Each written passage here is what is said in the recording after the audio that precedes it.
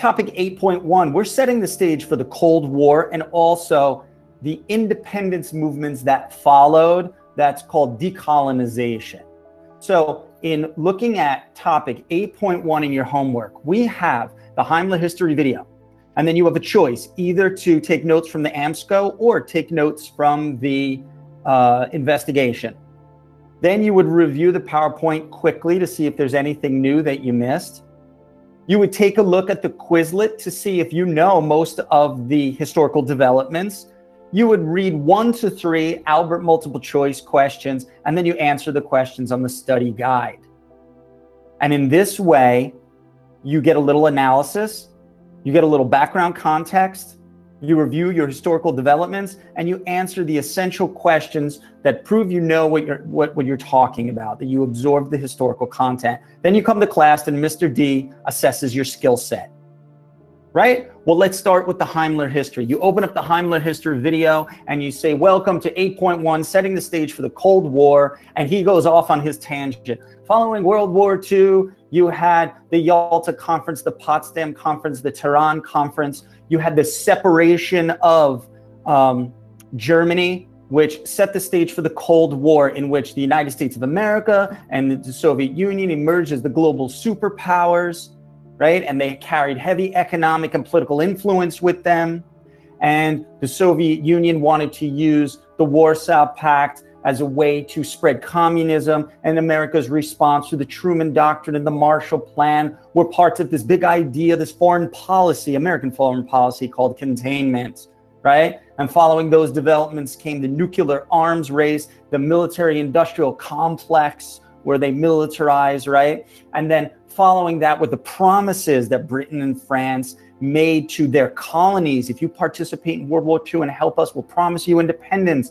And they didn't keep those promises in many colonies. And you have the independence movements of decolonization. So now you have your notes from the Heimler history video, everything that I just said. Now you're going to open up your AMSCO. You open up your AMSCO, and what do you see when you look through your AMSCO? I already have Heimler history notes. Oh, bringing the war to an end. Oh, the big three. Oh, I know who the big three were. Oh, the Tehran Conference. That's familiar. The Yalta Conference, that's familiar.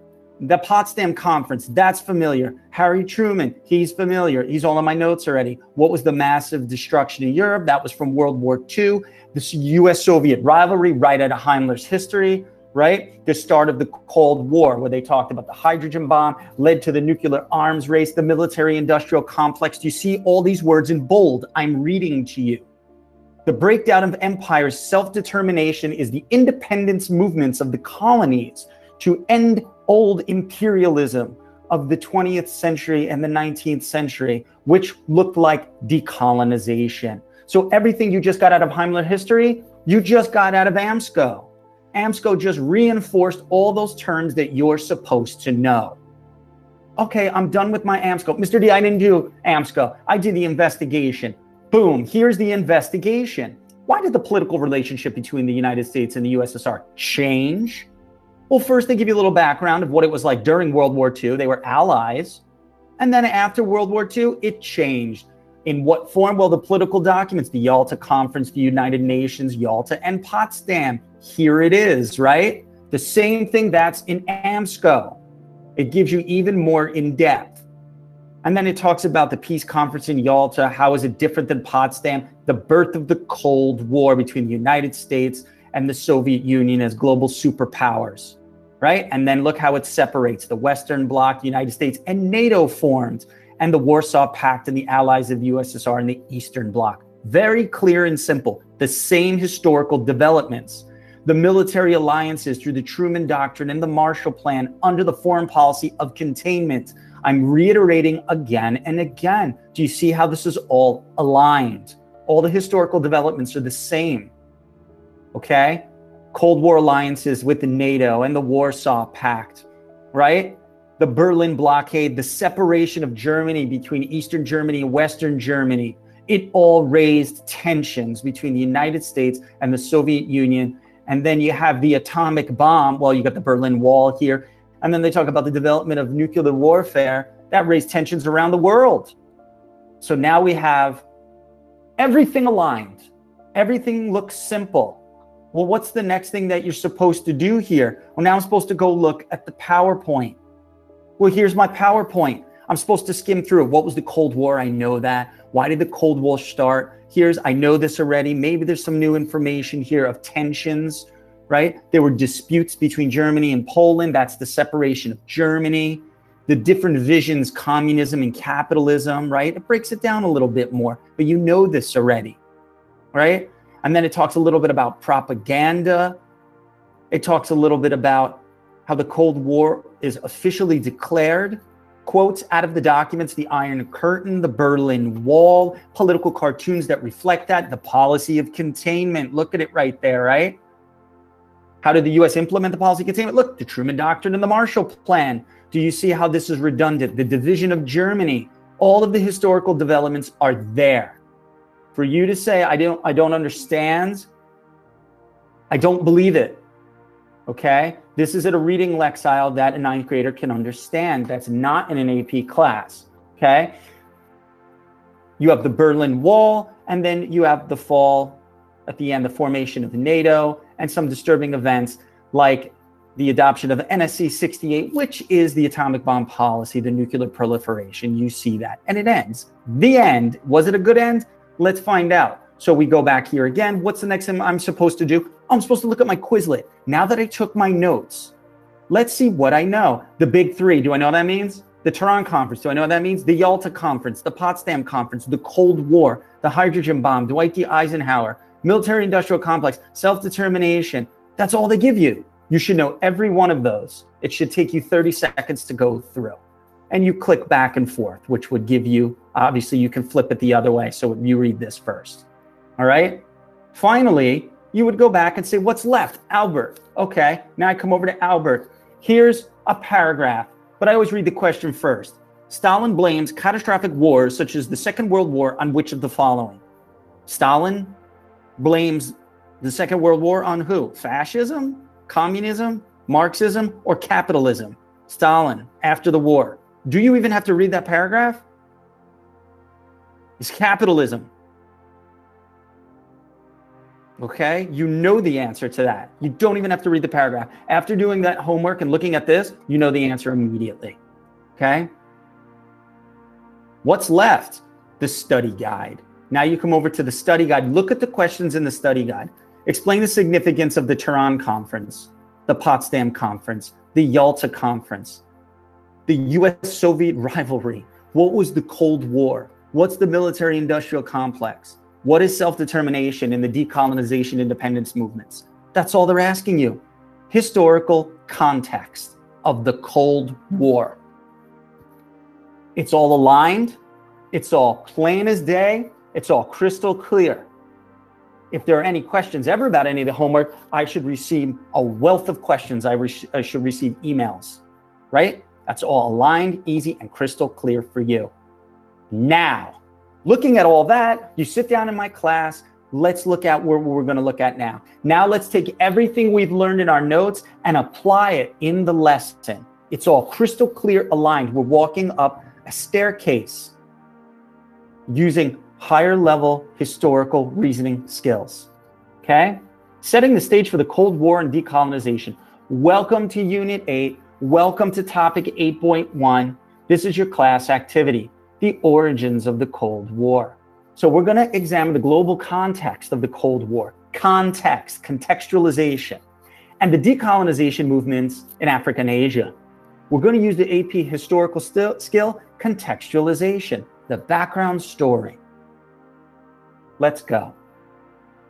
Setting the stage for the Cold War and decolonization, the thematic focus, the theme is government. So our focus is government. What's our goal? Explain the historical context of the Cold War. What was the background story? Let's zoom into the historical developments. We have anti-imperialist sentiment. Those poor colonies who were promised freedom and independence after World War II for risking their lives and fighting for those countries were lied to. And that led to an anti-imperialist sentiment. And you get decolonization, independent movements. Also, there were technological and economic gains as well by various nations as the shift of the global balance and power happens and occurs and unfolds.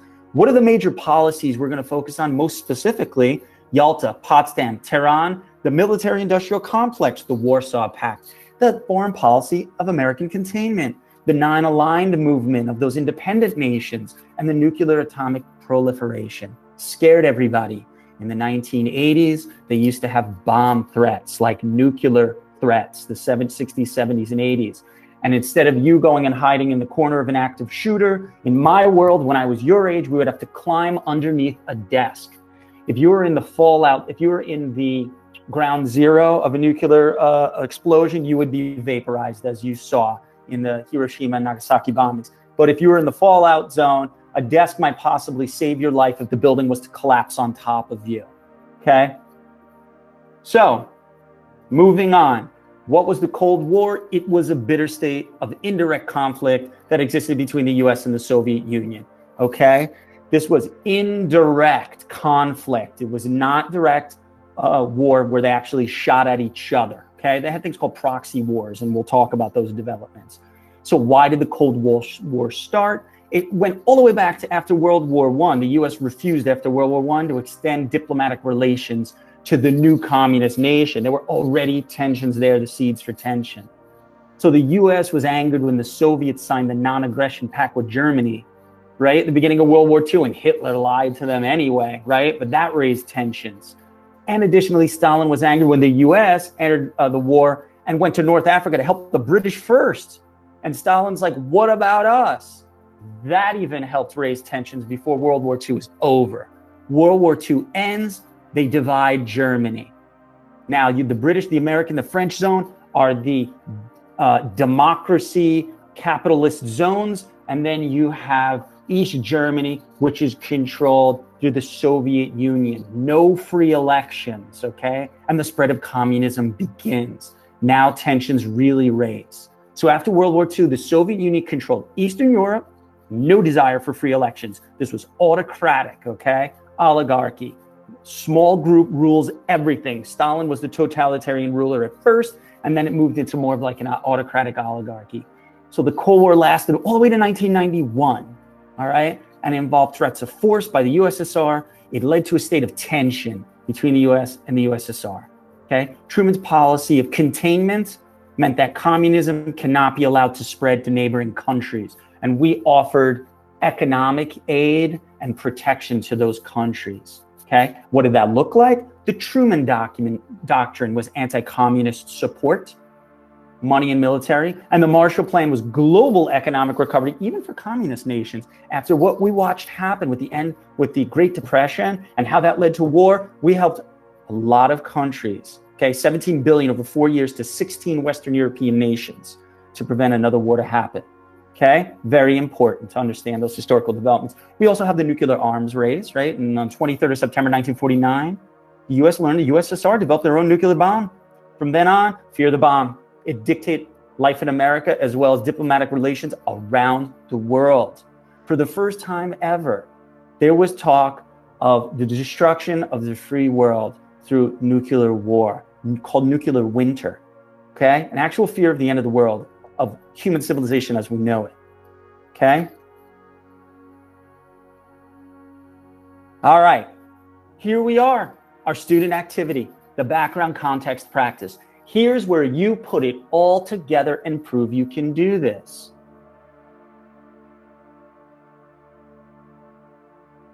Before looking at the prompt, think about the broader historical context we just talked about. How did we get to this point in history? What is happening in the world either immediately before, during, or after the time period that's impacting this event? Leave after out. Let's talk about what we just went over and reviewed, before and during, okay? Analyze to the extent to which the Cold War changed political relationships between major world powers from 1945 to 1991. I'm going to give you about 7 minutes to do this. Make sure you use at least 5 historical development vocabulary terms in your explanation.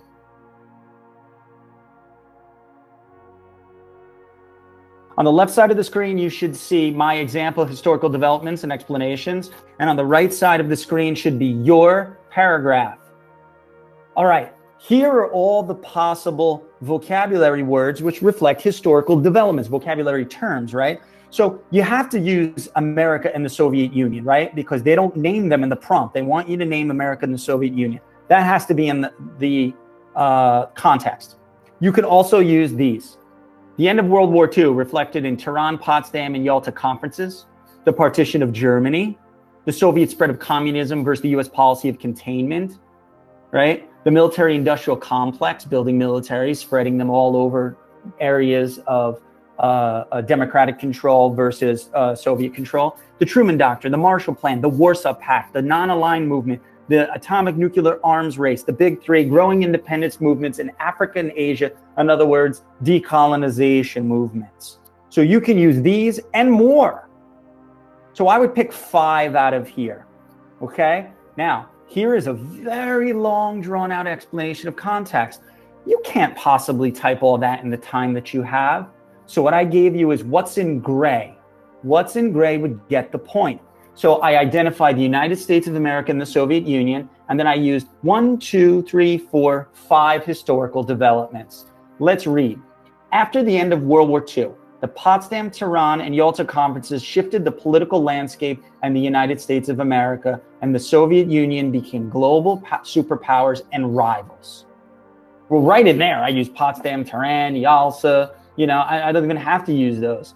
The ones in yellow, if I just use those, I'm good enough, but I added more, okay? With the partition of Germany, tensions began to rise between Western democratic states and the autocratic Soviet spread of communism through the Warsaw Pact. The US responded with the policy of containment, put forth through the Truman Doctrine and Marshall Plan as a way to provide economic support for war-torn countries, as well as to assert anti-communist political influence. Stop.